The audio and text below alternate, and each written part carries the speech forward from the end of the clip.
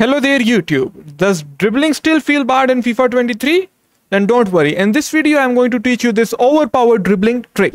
So in order to perform this technique, we are going to use both L1 strafe dribbling and R1 agile dribbling. Now we are going to use both of these together. Yes, you might be thinking how. Let me show you. Remember, we are using strafe dribbling in order to keep the ball closer to our feet and bait the opponent into getting the ball away from us. And we are going to use agile dribbling for quick snappy turns, like you can see in these clips, right? We are using L1 in order to keep the ball closer to our feet. The moment the opponent will come close to us, we will hold the R1 button and make a quick turn, right? And turn away from him, because the R1 agile dribbling allows us to make quick snappy turns, right? So guys, in this clip we are using the agile dribbling to go right to left, left to right, and then exit with the sprint boost. Afterwards, we are once again going to use the L1 button in combination with agile dribbling. Look, using L1 button, the moment he gets closer, we use the R1 button to turn away from him.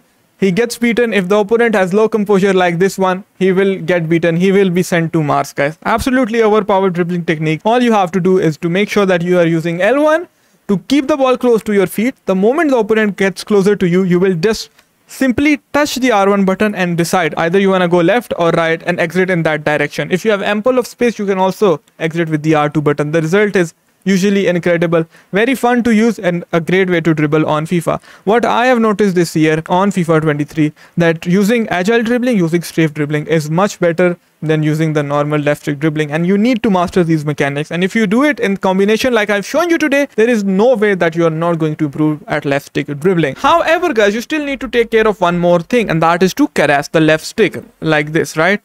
And make sure that you are not spamming it like this, like I've shown you before. Because once you are caressing it in agile dribbling mode, the result is incredible. The player makes amazing turns, guys. So make sure that you are not spamming it like this and you are actually just being very smooth. Now click here to learn an overpowered crossing trick.